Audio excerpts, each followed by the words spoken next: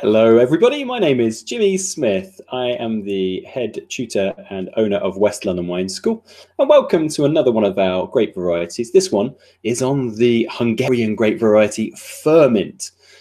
This is our advanced version. So this is ideal for those of you who are looking to broaden in-depth knowledge on this grape variety. Ideal for WSET Level 3, and above. There's quite a bit of information. If you are studying level 3, there is more information here than you need to know, but it is very good extra curricular activity. Those of you studying diploma and other associated levels, you'll find this very, very interesting. Okay, so yes, Furmint variety. My social media handles, so the top one is @WineWithJimmy. This is my personal one for Twitter and Instagram. Please do get in touch if you have any comments or questions. @West London Wine is West London Wine School's handle. That is based in Fulham in London, United Kingdom. Also South London Wine, based in Streatham and Greenwich, here in London in United Kingdom as well. And then I have a wine bar down in South London called Streatham Wine House. So please, if you're in London, come and see us for a glass or a class. So let's get on with the grape variety Furmint. As ever, we'll talk a little bit about history. We'll then go into what Furmint is like in the vineyard, what it is like in the winery. We're also going to add on a bit here about the famous Furmint style, which is Tokaj Aszu, and the process behind making it. And then we'll look at its geography, where we find it in the world, and finally the style. Okay, so quite a bit of information here, but really fascinating nonetheless. We have documentation of the Furmint variety as far back as the 16th century. And this is at the Hegyulu vineyard, and that is in Tokaj. It was also mentioned very quickly after that. Well, I say very quickly, it was in the early 17th century, but about 20 odd miles away in the Grape Valley, which is near Erdobenje. And that's in the Zempleni Mountains, an area quite famous for forests and quite famous for the oak, the gonch, which is used, the oak barrels used for maturing Tokaj wines. So we have really a 16th and then 17th century documentation that this variety is from this area. That's interesting, and it's very important to understand because there have been many other hypotheses about where it may come from. And some of those, here's one of them. So there is one hypothesis that the name Furmint comes from frumento, which means wheat, and apparently this is a story from Italy. There was a man who had this kind of reddish and kind of wheatish coloured beer. He was called Frumenta, and Frumento was apparently named after him. I can't go into too much more details about that, but it's very unlikely to be that name, as well as the next one. There is a more classical link to Friuli. So this is in northeast Italy. So this is Friuli Venezia Giulia today, on the border of Slovenia. There was a variety called Tokaj Friulano. And this is now just called Friulano because Tokaj has been protected under EU legislation for Hungarian wines. And there was the story that it's from here. That's why it's called Tokaj Friulano, or it was called Tokaj Friulano. But with DNA profiling, there is absolutely no genetic kinship to any other variety in this area. So it is definitely not from this zone. The one previously, the Frumento one, also, this was mentioned later than the 16th and 17th documentations from Hungary, so it can be dispelled as well. So both of those are very much not true, but you will see it written a lot about Frumento, or probably Friuli, but it is a Hungarian variety. So therefore, I can't give you an actual definition on its etymology. I'm not exactly sure why we've got the name Furmint from Hungary. There are other people that say something to do with fermentations and so on as well, but we are not 100% sure on those. But what we do know, to further bolster the fact that it is Northeast Hungarian in origin, is the amount of genetic diversity that we have up in that area. So in the northeast of Hungary, around Tokaj, on the rivers like the Tisza and the Bodrog, we have 4 distinctive types, biotypes of Furmint. So you have Ferrer, which is a very interesting white variety. La Gefretu, which is a loose bunched one. Piroche, pink berried. And then Valtojo, which is the variable one. So they have given these quite general names to these due to how they look or how they act. So yeah, mightily important that we understand that genetic diversity means that it really firmly is from the northeast of Hungary. Also, the first classification of vineyards in the world occurs in Tokaj in 1730, based on the geology, the aspect and sun exposure, and then also the potential ability to develop Botrytis, the noble rot of classic sweet wine production. So important that we, of course, have this big amount of history behind this very famous area. The Furmint in the vineyard is an early budder, prone to spring frost. That's in fact on the next one down, and it is a late ripener, but it can be picked at variable times, and that's really what gives quite a lot of diversity with Furmint. If you hold it back, if you bring it forward and pick it a bit earlier, you can in fact have remarkably very high acidity levels, which work with traditional method sparkling. So Furmint is made as a traditional method sparkling this area. Pick it a little bit later than that, but still early, and you'll make normally quite delicate, appley pear, citricy sort of styles. And then you can then pick a little bit later, which make more robust wines, more rounded wines. And of course, you've got well into October and November for Botrytis, which makes the sweetest expressions. So there is actually quite a long time of ripening, a little bit like Riesling, which it's often compared to. Good drought tolerance, which can be an issue sometimes in summers in continental zones. Loose bunches of medium-sized berries, dependent though on the biotype. Thick-skinned, so it's therefore ideal to Botrytis. It actually has a really thick skin early on in its year. As it tends to ripen, the skin gets a little bit thinner, but it has this sort of almost like a secondary skin that is produced towards the end of the year. So Botrytis is kept all at bay on the skins.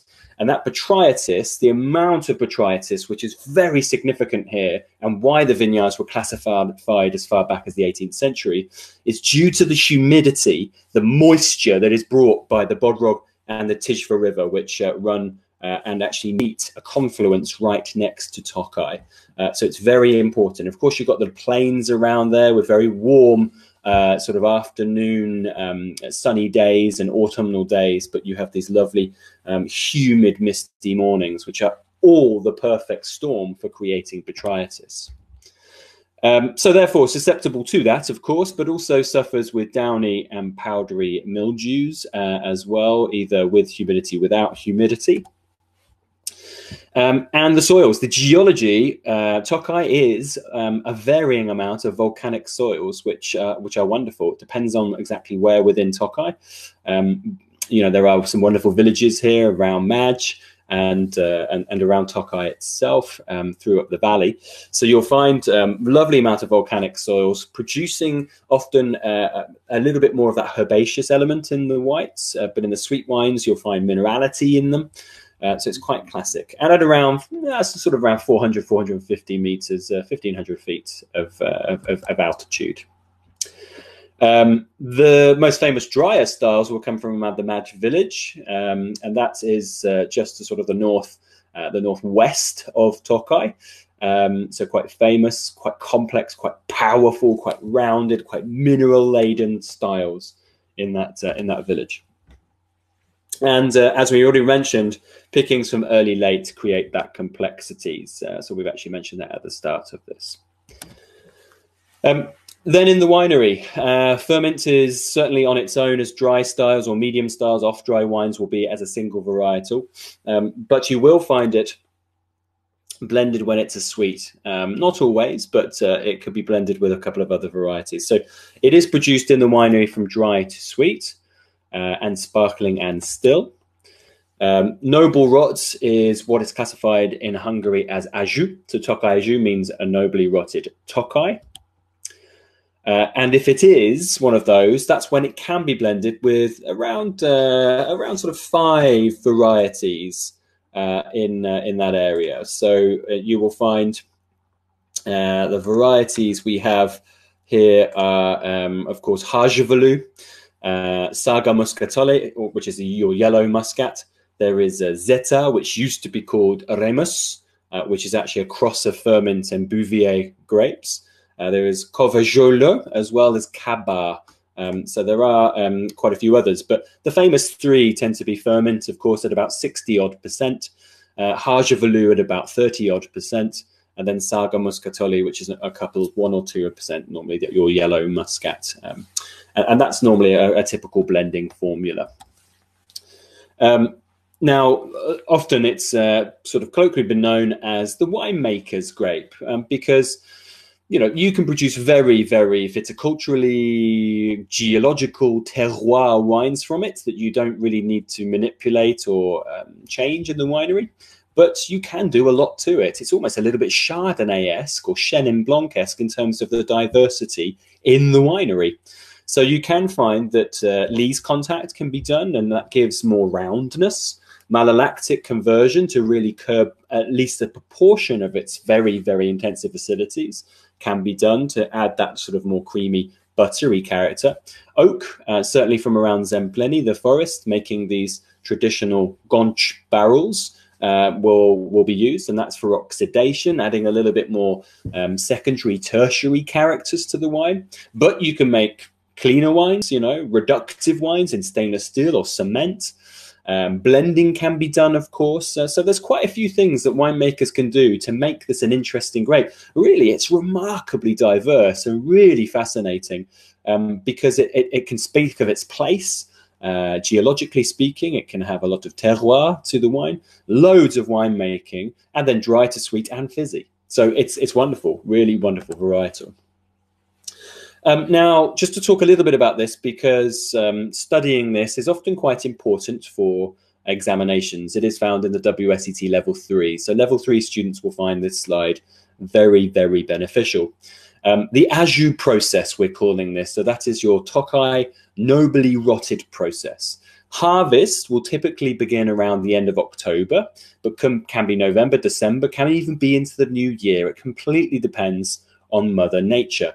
And that is when we have a fair amount of the noble rot found across the varieties in the Tokaj region to be harvested. So a picture of them is once again there on that slide. The Aszu grapes. Now, traditionally, these grapes, as you can see in that picture, they're actually sort of almost ground into a paste, almost like a tapenade, the traditional way, this really thick paste. The problem with that is that it really exposes that sort of tapenade paste to the elements, things like bacterial spoilage, fruit flies, volatile compounds can be produced because it's not being kept moist.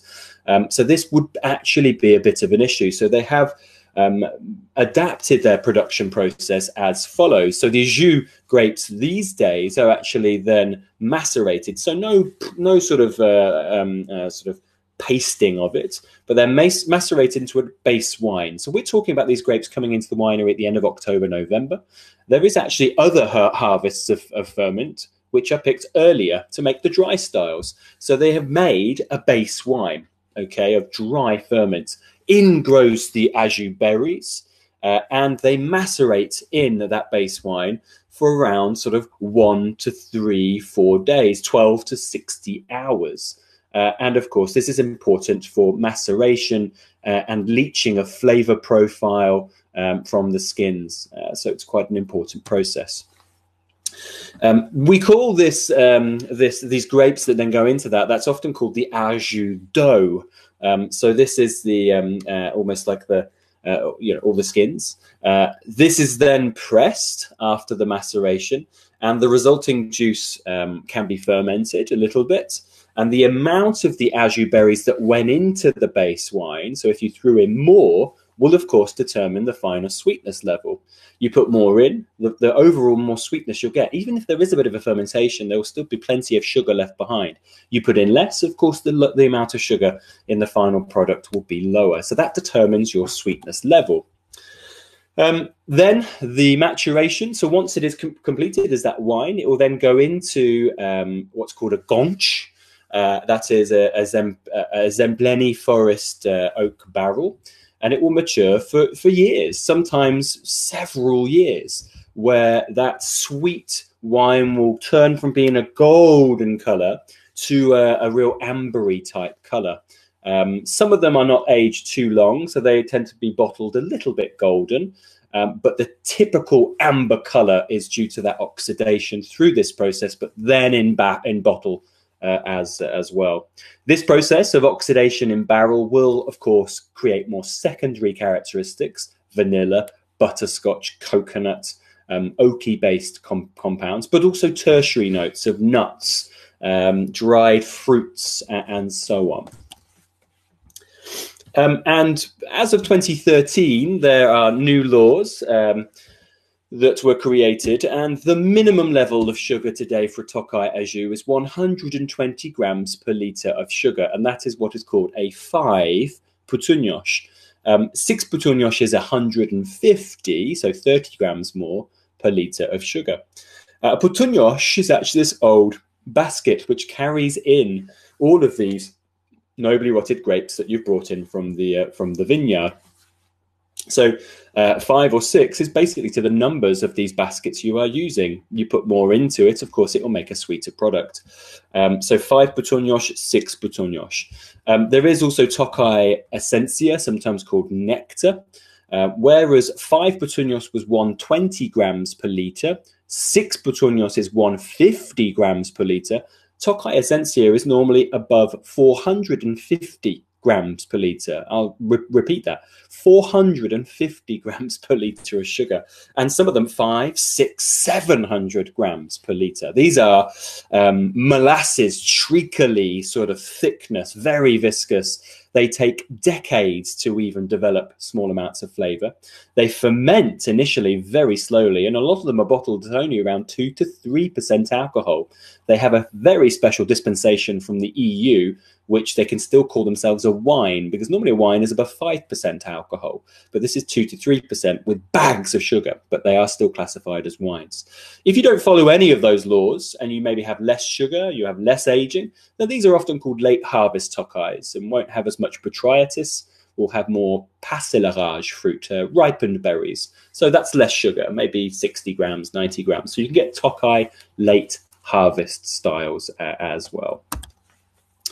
So where do we find the Furmint variety? 96% of it is in the Tokaj part of Hungary, in northeast Hungary.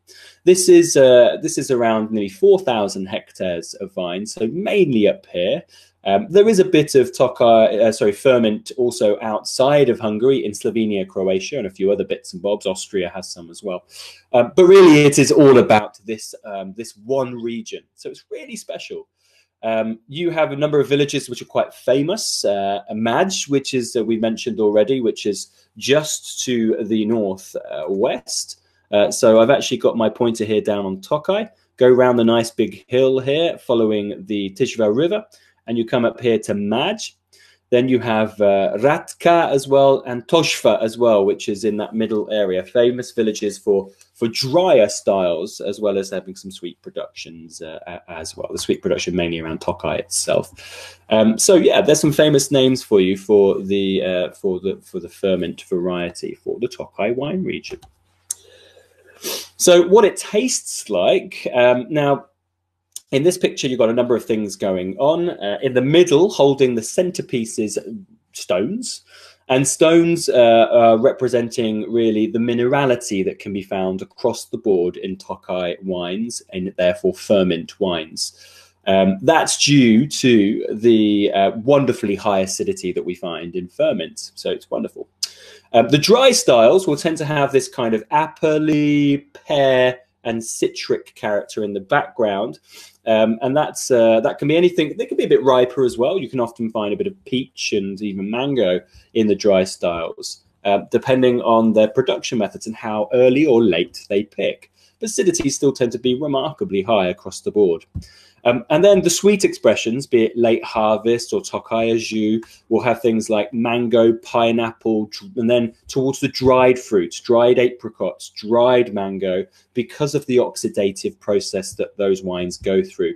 They're in oak barrels, so expect oak-based characteristics, honey, of course, and floral notes, maybe acacia. I often find gingerbread and doughy characters as well. And once you know that they call it the Aszu dough, that process when they macerate the grapes within base wine, you understand that there will be some of those characters in the wine as well. Dry to sweet, of course, dependent, and very high acidity across the board, depending on what style you are looking at. So thank you so much for your time. I hope you've learned a little bit about the grape variety Furmint, and specifically about the very famous style it makes, which is Tokaj Aszu, your nobly rotted style. I've been Jimmy Smith at Wine with Jimmy, and my two wine schools, West London Wine School, South London Wine School, and then, of course, Streatham Wine House, which is my wonderful, cool, fun, funky, laid-back wine bar in South London. Please come and see us for a class or a glass next time you're in London. Thank you so much for your time and attention. I hope you've learned something, and I'll see you again very soon. Goodbye.